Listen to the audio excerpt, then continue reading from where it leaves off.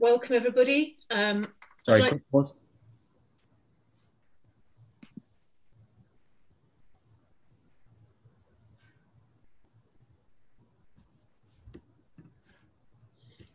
Welcome everybody. I'd like to start the session just by giving you a few housekeeping rules.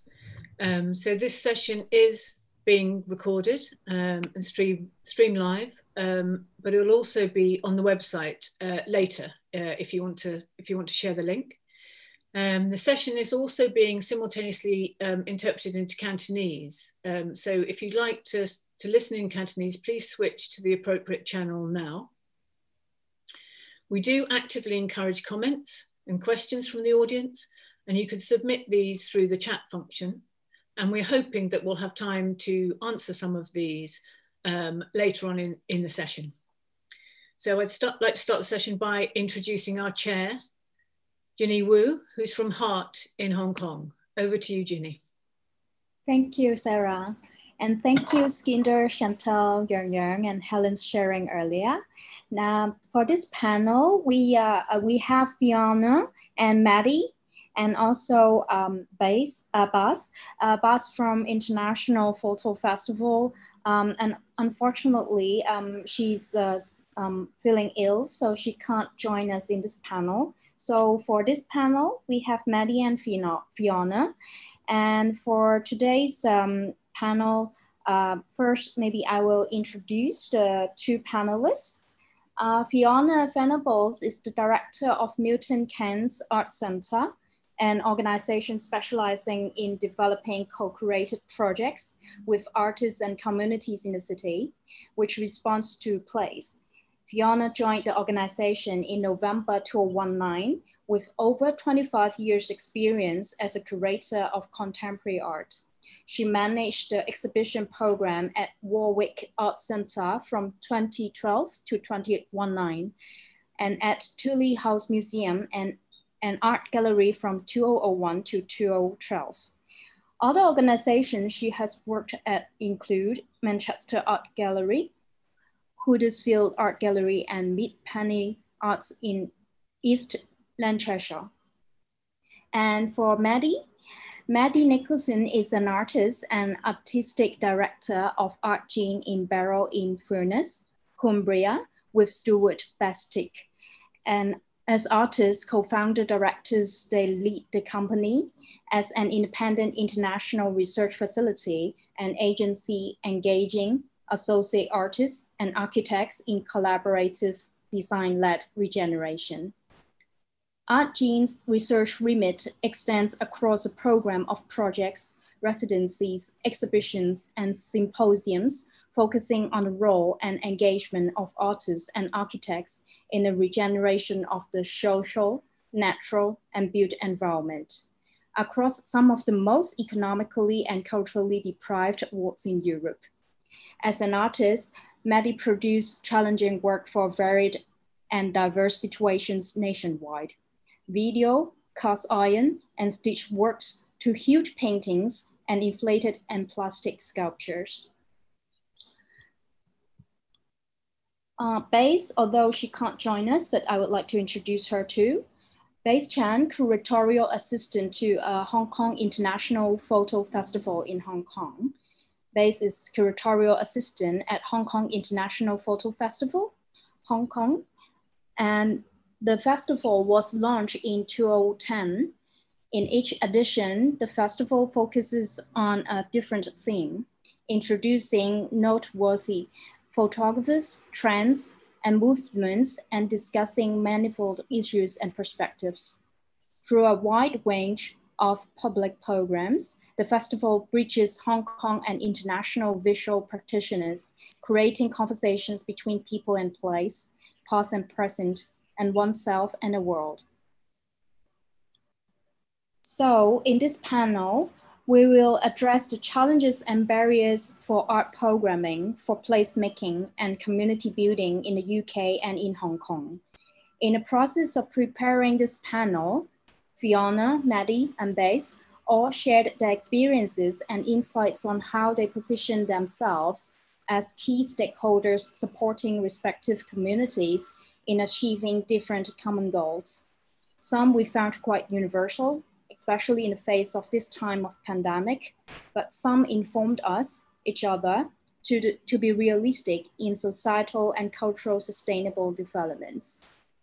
We will start this panel with brief presentations given by each of the panelists, followed by a few keynote questions addressing each and all of them. And we welcome any one of you to raise questions to heat up the dialogue anytime. So we will first start with Fiona's presentation. Okay, I will share the screen now.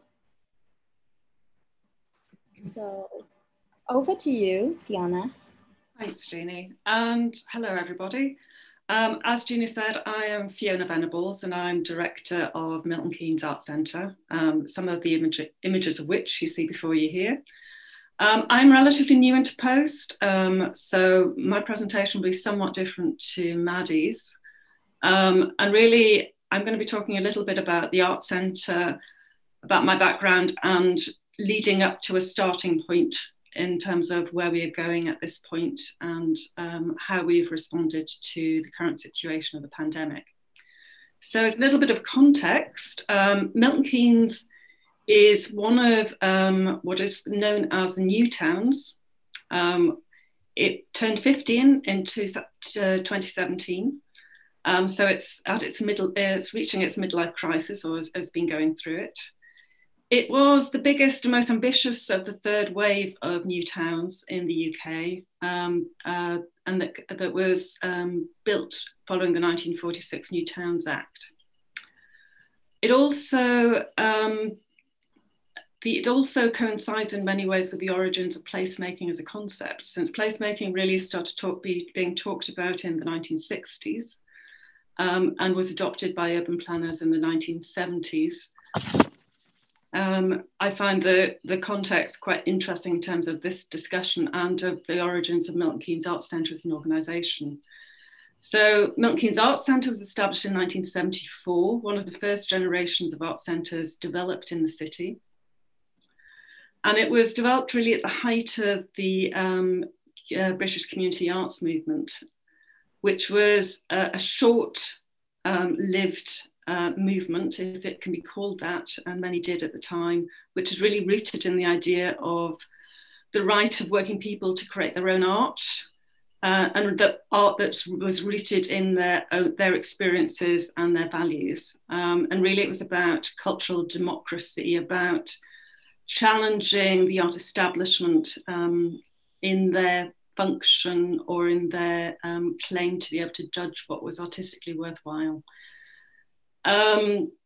It was fairly short-lived, as I say. As we know, in the 1980s, it fell out of its left-wing tendencies of those who followed it, questions over the quality of much of the output of community art. And then in the 1990s in the UK, the establishment of the National Lottery and a huge amount of funding that went into organisations, much of which was really focused upon developing cultural beacons, and many of them in ex-industrial cities, many of which were in the north as well, in creating and really refocusing art as a catalyst for urban regeneration. So I am a Geordie by background, I come from Newcastle, so the Baltic, the Sage are two organisations that were created sort of post my living there.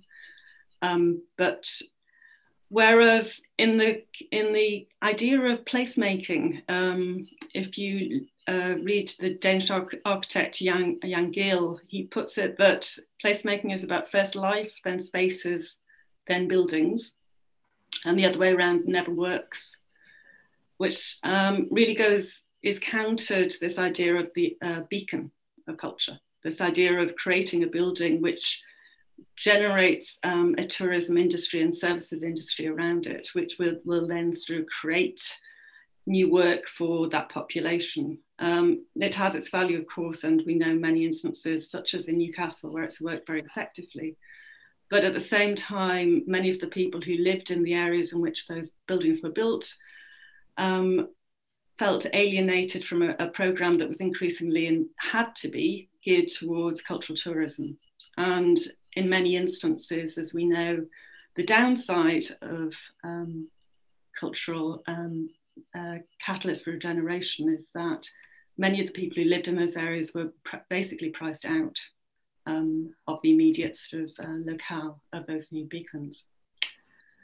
So I found it really interesting that I came to the organisation in November of last year. And this is an organisation, as I say, which it was at the root a community arts organisation of the 1970s. It fell out of fashion somewhat in the 1990s. Has borne the tide of fashion and politics, and yet has survived. And here we are embarking on a new wave of culture and reinterpretation or review of what culture means to cities and to the communities living in those cities. For me, it was a really interesting site in that we have, can we just go back to the original first slides, Jeannie, sorry. We are situated in Milton Keynes, this modern city, yet Milton Keynes Art Centre actually is sited in 18th century parkland. Originally, the organisation was situated in Great Linford Manor Park, in Manor House rather, but has fallen somewhat down on its uppers and has moved into what were effectively the outbuildings. So what you see on top left is a thatched barn, 18th century thatched barn. That is actually disguised from view of the manor house by two pavilions, which you see in the top right image. Two matching pavilions, north and south, which if you look between them, though you can't see it here, looks towards the manor house. So these pavilions shielded the manor house from having to look at the barn. And also these pavilions, which we are seeing the back end of them effectively in this picture. The front end look rather grand houses. They're designed to look at the manor house, but actually also are masquerading in that these were stables, effectively. They were houses to farm animals. Then if you look to the left within the same image of the pavilion is a schoolhouse and almshouses, and almshouses were houses for the poor, which is where probably the women who worked for, or whose husbands worked for the manor house, were housed. So everything faces outward from this courtyard in which we're situated. Everything is made to look, to demonstrate the benefaction of the Lord of the Manor as was, and to disguise from his view the fundamentals, the makings of the farm, the poor who lived there. So it's an odd place which is both about demonstrating and showing the philanthropic giving of the Lord of the Manor, but also hiding from his view the worst signs of poverty that were there. One of the newer buildings, which is in the top left, bottom left, I beg your pardon, is Radcliffe, which was built in the 1980s. Now, unlike the other buildings around there, this was purpose-made. So in the bottom right, you see a silversmithing studio, which is in there. There's also ceramic studio, a woodworking space, and a wider, more generic art space. So it is a constellation of buildings with very loaded political, sociological origins, but also with buildings which have house this idea of making. And I felt was really an interesting context in which to embrace this new wave of working with people. Now, prior to joining Milton Keynes Arts Centre, I had fairly shortly beforehand worked on developing an exhibition which was co-curated. We did an open call out for people to come forward we did tell them what the project was, which was to respond to T.S. Eliot's The Wasteland. But we invited them to come forward and curate that. So it was a project that went on for 2 years. As we all know, exhibitions take a long time to actually develop. From that very first meeting in which we invited people to come along, 12 people did. 2 years later, all of those, every single one of those 12 people remained. It was a really interesting project in that between them, they originally came in as researchers, but became very effectively curators. They selected the works for exhibition. They wrote the introductory panels and texts. They designed the events program that supported the exhibition. There were inevitably tensions within the organisation of that. I was trepidatious in terms of what the selection might be. It's very difficult to hand over controls of curation, but I found them ultimately in many ways to be institutionalised in some ways, which is not a good thing, but they were very robust and very rigorous curators that if there was a dispute, it was talked about. So actually it was a very sort of effective way of selecting works. There were disputes over whether the fetishistic value of a paint-splattered poetry book that belonged to Francis Bacon or an actual, slightly amusingly, they didn't want a Turner work, which had already had the loan agreed. But despite the esoteric subject matter, and Wasteland is obviously not a very easy poem, it was one of the most popular exhibitions I'd worked on, that it actually generated an audience, the equivalent of our previous annual audience numbers, in that they responded very specifically to the context, to Coventry. They had organised a performed reading of Eliot's poem in Coventry Cathedral. They took ownership over the events programme. They organised exhibitions outside of it. They organised open mic events. It was their show. I remember at one point them having an argument with the overarching curator, who was also working on an exhibition in Margate, about whether they had to have what he wanted in it, to which I said, no, we can say no to him. And so it was their show. And I found that a really valuable experience and something that I brought and was fairly fresh when I joined Milton Keynes Art Centre. So as I joined in November, and then I was there for 4 months before lockdown. And I'd also fairly recently been reading Nina Simon and her ideas around the participatory museum and about museums and arts organisations being town squares of conversation. And the first thing I did, as many organisations did, was how do we respond to lockdown? How do we continue to work if we can't actually get onto our site? So we are at the beginning of a 3-year journey at the moment. We've done a lot of work in putting our activities online, but we're not about presenting stuff there. Really, it's exploring the idea of the digital as a way to talk to people, to find out what it is they want us to do, to find out what it is that interests them and or is relevant to their lives, and to try to use our website and digital channels not as communication devices or ways of presenting work that's already been made or of marketing events that are coming up, but actually as an extension of the site itself, something that can invite people to be part of a conversation, to meet artists, to have opportunities to make things, but also just to talk to one another. And I don't know whether we'll be successful. It's a journey. But this is part of what I think we have an opportunity to do, is we have making at the very core of our organisation, with this factory effectively in this building with its resources.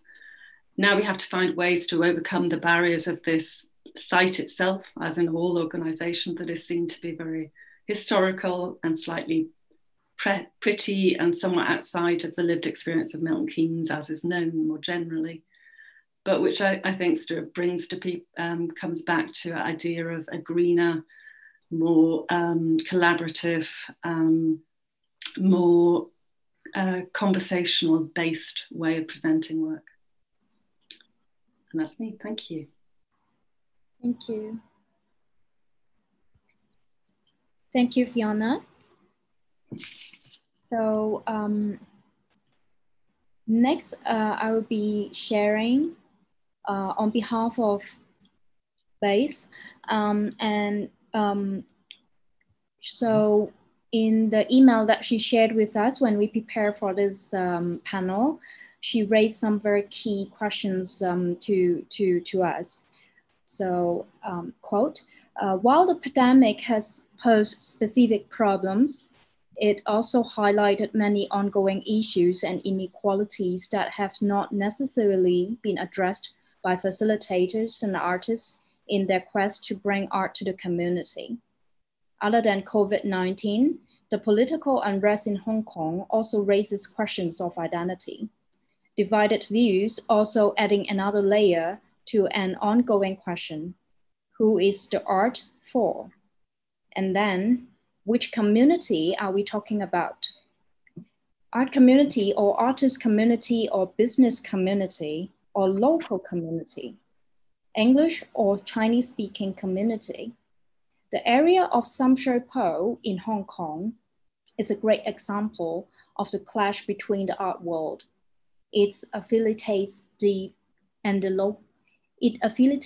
the local residents, majority low income, and Chinese and migrant workers, temporary tenants of subdivided flats, art being a catalyst for gentrification.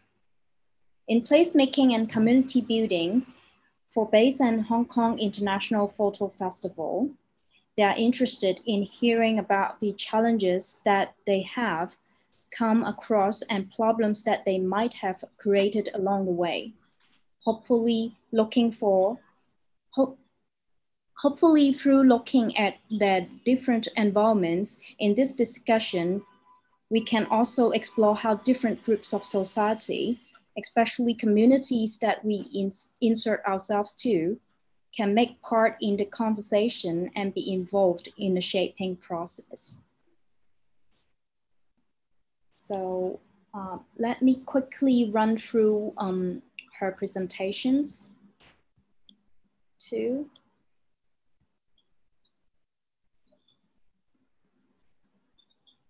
Sorry about that.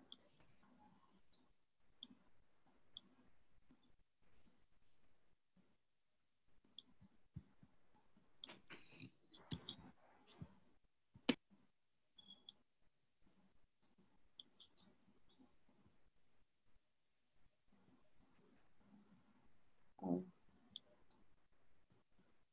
Sorry about this. It's hard to locate her presentation, I'm sorry. So maybe we can move directly to Maddi's sharing. Okay. Maddi, thank you. Are you wanting me to share or are you going to share it? I will share it. I will share it. Yeah. Okay. Okay, that's fantastic. Thank you there, Jeannie. I think very interesting stuff that Bess was saying, and maybe we'll address some of that as we talk, but I'll quickly go through my slides. So, hi, I'm Maddi Nicholson. I'm both an artist and a director of a company called HART.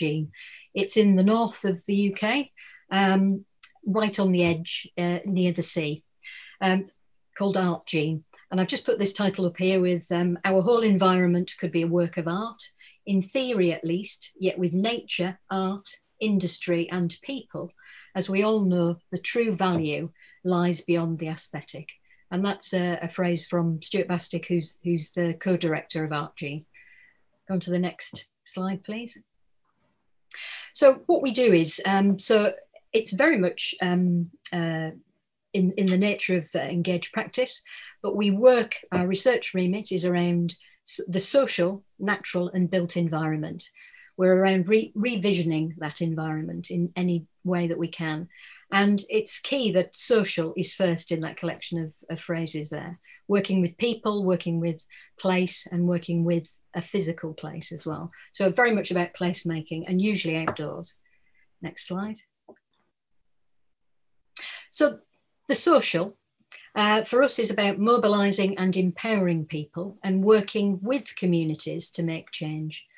Very much about giving a voice to local people. And a project that we've been working on now for the past 4 years has been a project which we've called Extreme Views, about linking our landscapes and our communities.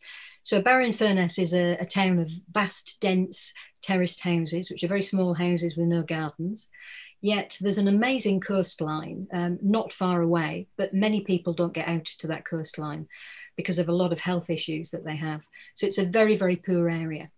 And as part of the project, we did a whole series of events over a number of years.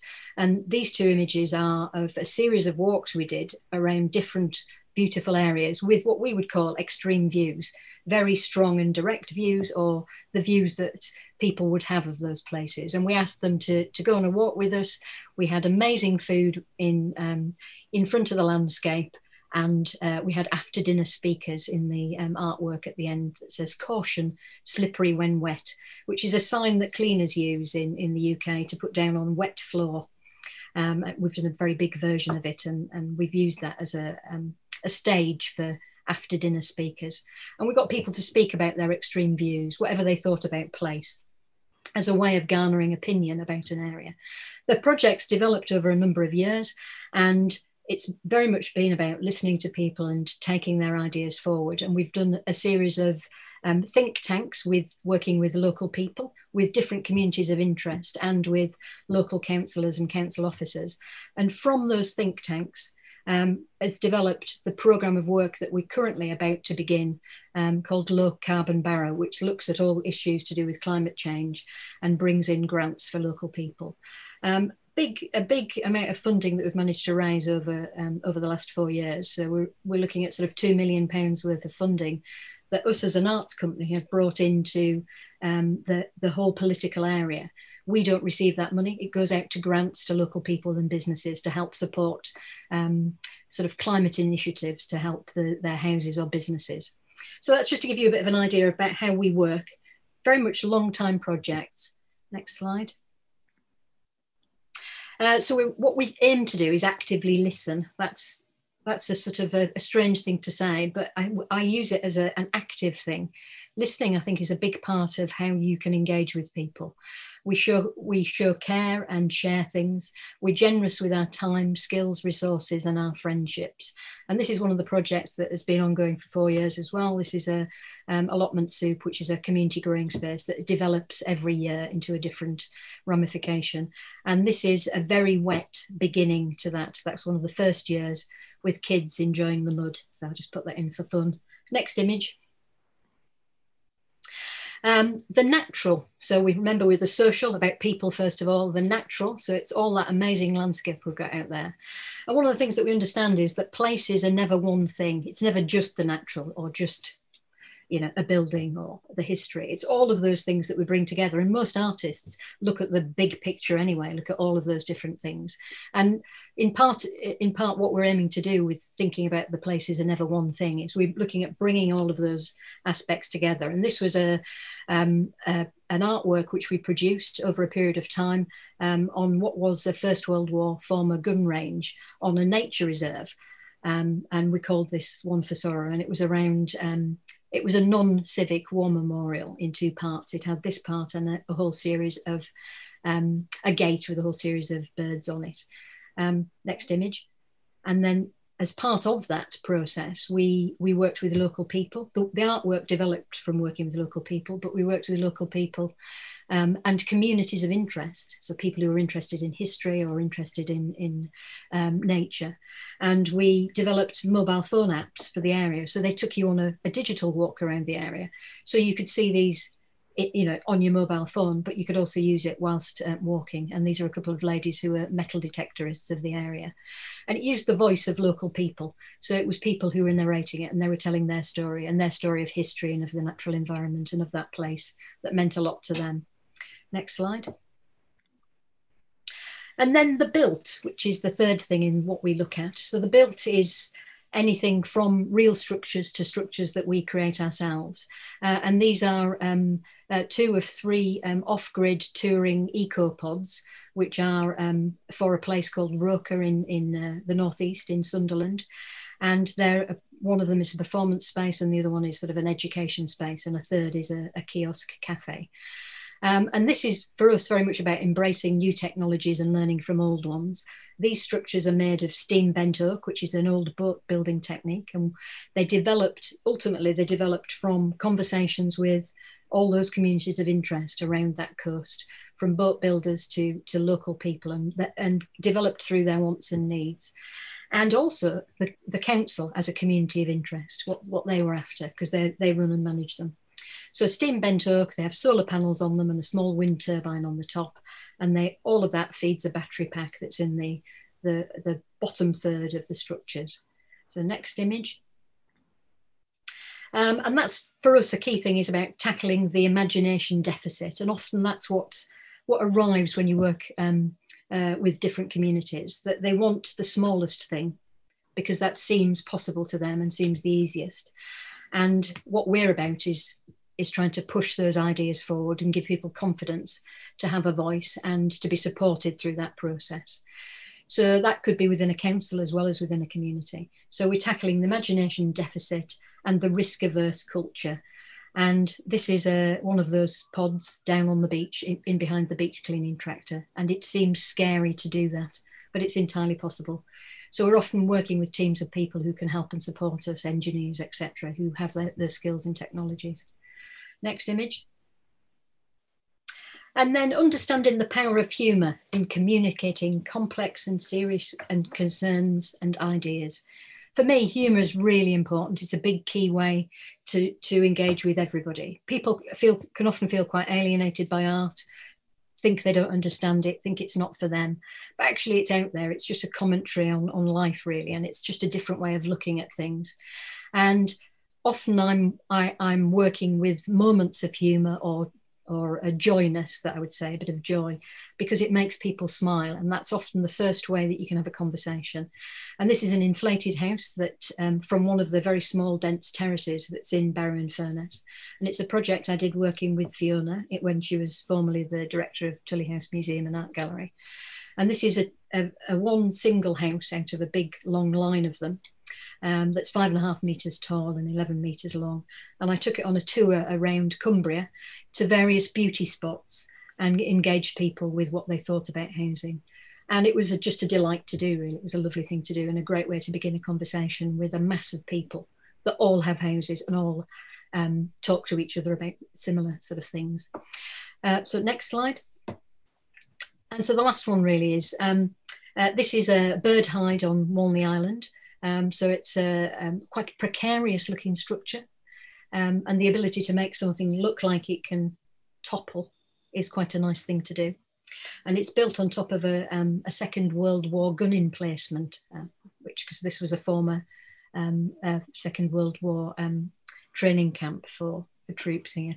Anyway, create a culture of invention and imagination which positively embraces risk and as an opportunity for change. So I think we all have that within us, that sort of ability to invent and imagine, young people within communities, whoever. And I think part of the role of artists in placemaking is to give that a voice, to listen, to support, and to take people on a journey with you, to produce something that feels much more than they could ever have imagined. And that's why I delight in working with communities, because I can see change through the process of working with people, and that feels good to me. That feels like I've made a difference. Okay, so that's me. Thank you. Thank you, Maddi. Okay. So both Fiona and Maddi talked about engaging people through bringing experiences to them and also empowering them through a journey. So at this very challenging time that we can't engage people through site-specific projects, how do you face the time now to engage and communicate and connect people? It is a challenge, especially for, I must admit, for me, being new into post and having, I'm not from Milton Keynes. I'm sorry, at 4 months sort of going into lockdown and basically being sent home. It's not ideal in terms of meeting new people. We had I had established a few new links, and I worked with obviously a really valuable and knowledgeable team of people who have established sort of contacts with some groups. The immediate thing upon lockdown was to try and maintain communication, as I say. So finding ways to, one, sort of acknowledge that many people who did come to the Art Centre had quite personal connections with the artists who led the courses there. So finding ways to make the artists more accessible on there, rather than simply advertising courses, to find ways for them to actually do live streamed or recorded workshops, for them to talk to people, for them to interact with them in different ways. As so, this is an ongoing and learning curve for us. We also, one of our projects that was planned was with an artist duo, Elmira and Ramona Zadisa. They decided, rather than to do the project, they planned to try and connect with people during lockdown, and particularly they were interested in communities within Milton Keynes who were struggling to interconnect. It has a very specific issues attached to Milton Keynes as to how you navigate it and how you connect with new people. So they worked with the LGBTQ community in Milton Keynes. They also worked with the African Diaspora Foundation to co-curate a series of events and to collect stories and sort of to have that sort of interface with people. So we're trying to do it on a small scale whilst also completely changing the way we work. So there are issues. I'm struggling in terms of how we develop projects sort of in the future with very limited means to engage with artists directly. And at this point, I will bring Maddi, since we ought to hold our hands up in that Maddi and I, not only did we work together at Tully House, we are also planning to work together in Milton Keynes. So Maddi, we are hoping to work with next year. And she had a research trip planned fairly recently, but that was cancelled because of restrictions in Barrow in particular, and then subsequently the national lockdown. So we're trying to explore as to whether we could have research groups providing eyes and ears for artists, how we might sort of enable them to actually sort of be on the ground, and for them to determine what's of interest to the city, for instance, what's of interest to them, rather than the artists going out and finding what's of interest to them and then asking people more. So we're just sort of exploring different options. Maddi, do you want to? Yeah, I mean, I think that's great, and we'll certainly develop and do that a bit further on. But with Art Jean, we have a number of artists in residencies ongoing. Things got cancelled, as everything did, and we've now tried to put most things online. And a big walk and event that we were doing outside, we've brought online. So we've done a whole series of armchair walks, which have been amazing because they've allowed many, many more people than those that were local to engage with them. So that was done through film work and a big Zoom event like this with hundreds of people, which was quite fabulous. And we've got some more of those coming up. And then another artist that working with, Katie Anderson, has been developing a Barrow Tarot, which is a tarot card game as a way of engaging people. That was to be done face to face. So we've worked with her to look at how to make that a thing that would happen online, so you can use it as a game to play and start having a conversation about your town. And then also during lockdown, all the traffic stopped and all of advertising seemed to stop in this local area. And there were huge billboards around a road system. And I walked and took a photograph of this, which was just really weird to see no traffic, but very amazing, beautiful blue billboard signs with nothing on them. And we opened this up as a conversation for local people to come back and say, give us their 8 words for Barrow, to go onto these 8 billboards.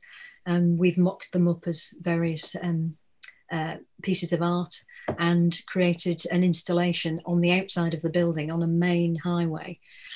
So we've gone from one lockdown, then we've now a massive traffic, and we have these people's voice on the outside of the building.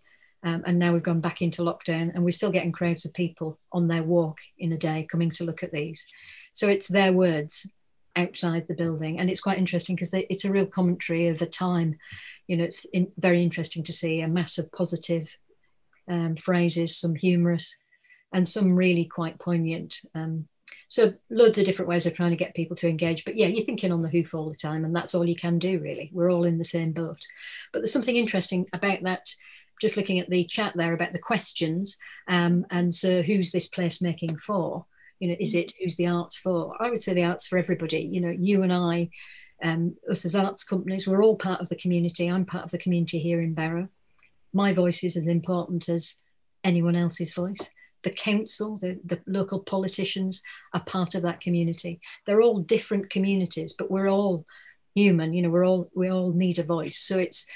So for us, we work with different communities of interest around different projects, but then everybody pitches in when they want to.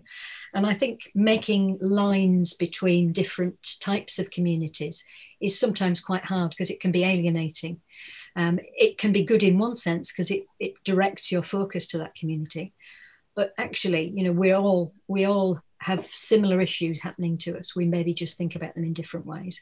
So I think to try and be equal to everybody is really quite important. Okay, so that was my... I want to open the floor for questions. Any panelists or participants want to ask some questions?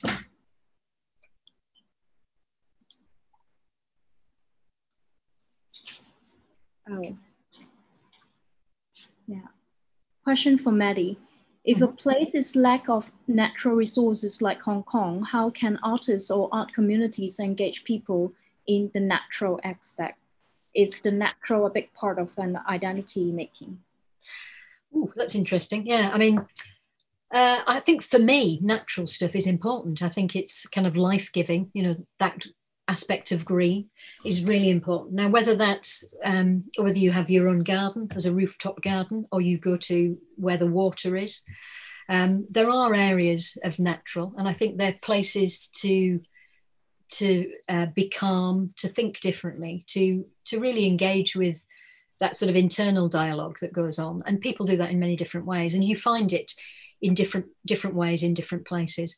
And maybe that's an interesting thing for artists in Hong Kong to think about what is natural and where they go to get that moment. And it might be somebody has a beautiful little window box garden, or it might be, you know, down to the waterfront there. And that's quite amazing. I remember Hong Kong many years ago when I went there, and it's an amazing world with the water there.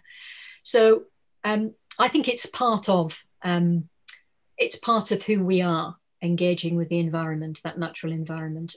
And it might come from other ways. It might come from a physical sense, you know, engaging with something physically, like running or looking at the environment that you have anyway around Hong Kong. But I think it's a key part of, I suppose in a way, why we work with social, natural and built is what we're saying is we're working with people first, and we're working with place. And here, place is the environment, the physical environment, whether that's buildings or it's countryside. And the countryside is quite small, but it's quite important to us here. Yeah. Also, of course, cities have the greater biodiversity than the rural areas now. So yeah, I mean, we're all animals, human or non-human, and there is much more to be found in your garden or your window box, possibly in your house, than actually outside in more rural areas in many ways. Yeah. There is a huge problem in the UK in terms of rural areas and industrialised farming in terms of the impact upon biodiversity. And I think often certainly artists respond quite incredibly well to industrial and urban areas. You know, there's a lot more stuff to look at.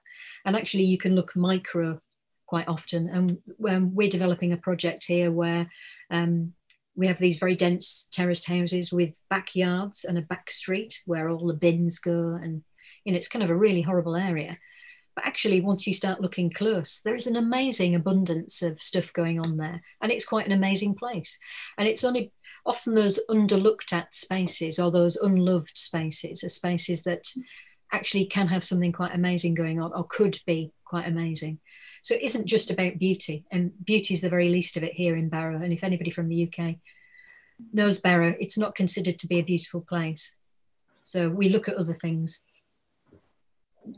And as an audience in Hong Kong, a community member in Hong Kong, actually many artists are doing quite hard on addressing this problem. And the Yang Yang and also Dang Gok Hin in Making of 1983, located in a rural area, is an amazing project that to engage people to rethink and also to engage in places that are undermined or forgotten. Yeah.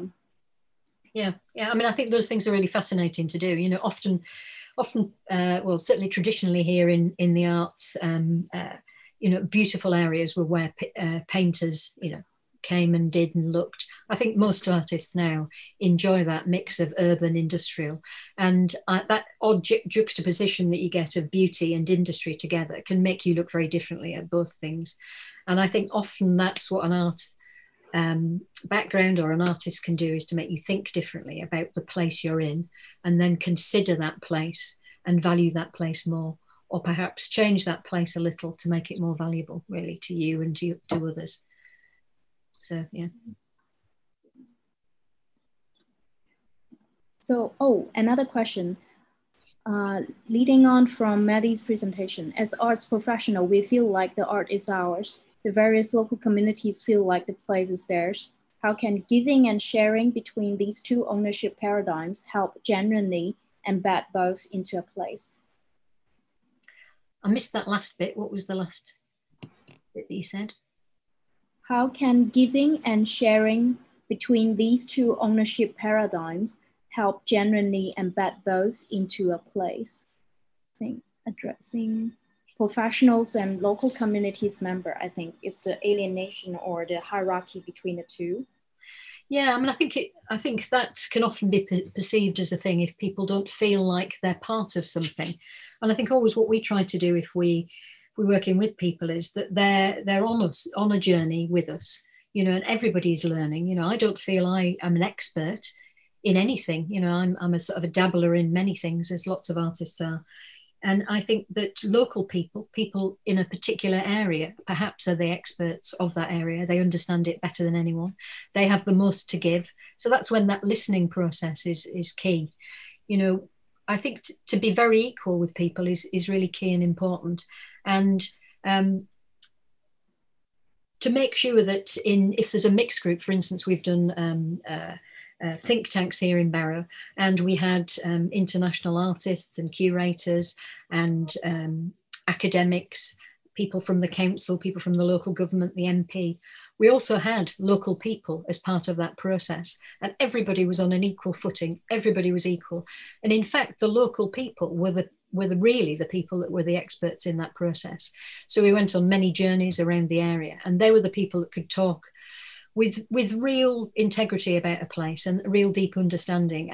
And it was really heartening to see how those barriers can be broken down if there's a mutual respect. And I think that's always what you have to engage, what you have to work on an engaged process with, is to realise that no one knows better than the person that's next to you, and you can always learn from them and they can learn from you, and it's an equal sharing process. And eventually you will get to something that's quite fascinating at the end of it, that is a mix of everyone's views, and it's a very supportive, kind process that gets you to that end point. And sometimes I think it's about setting that up at the beginning by saying we're going to listen to everyone, everybody's equal. You know, it's almost setting out the rules of engagement. Here in Barrow, we've got it's a fabulous place, big industrial place. And I think in part because of the shipyard, where it's a big noisy place, people often are quite shouty. They will shout at people to have a conversation. And I kind of quite like that. But often I start that in a presentation, I say, you know, so us locally will start shouting, but it's only because we're passionate about something and we struggle to hear. So it's about just kind of trying to make allowances for everyone and valuing everyone's input equally.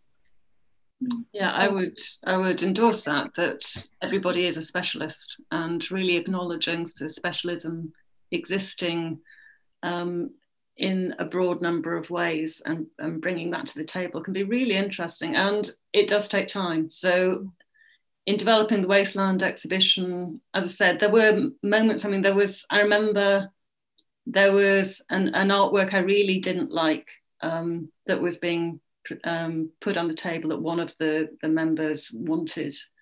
And initially in the early stages, I wouldn't have spoken up, and I would have let them come to their own conclusions around it. By the end of 2 years period, everybody was shouting up, and everybody had felt confident enough in their views to have a constructive conversation. Ultimately, it wasn't chosen, and that wasn't me imposing that decision. They decided they didn't want it themselves. But I was able to say, ultimately, I don't like it. I'm sorry. And actually just be able to, and this is why I don't like it. Why do you like it? And tell me why it is you want, what it brings to it. And they knew far more about the poem than I did. They knew far more about some of them came with a specific interest in poetry, some with music, some just wanted to be part of something other. And all of that brought something of value, and all of that sort of enhanced and completely transformed what would have been probably a very austere, dry exhibition about very, very difficult poem, made it something that everybody connected to. Good. Thank you. Thank you, everyone. So it's about time. Okay. Oh, for Fiona, there's a final question for you.